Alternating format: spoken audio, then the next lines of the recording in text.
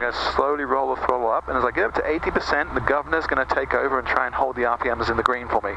But I don't let it race off, I just slowly control it with my hand, override it, and then let it sit in the green. Just roll it up till it hits 80, the governor will then try to take it up from you, and you're going to control it. You're not going to let it go racing off. You're in charge, so grab it, stop it. Okay. So even slower than that next time.